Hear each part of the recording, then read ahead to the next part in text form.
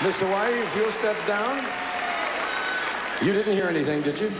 All right, we have a very difficult question. Miss Universe has recently been the subject of a lot of press attention about her weight. If this happened to you, how would you handle it?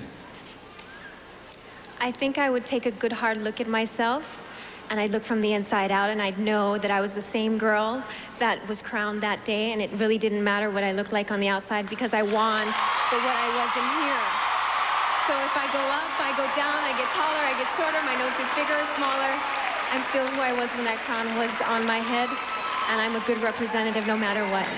Thank you for your answer. Now, would you please step right over here to your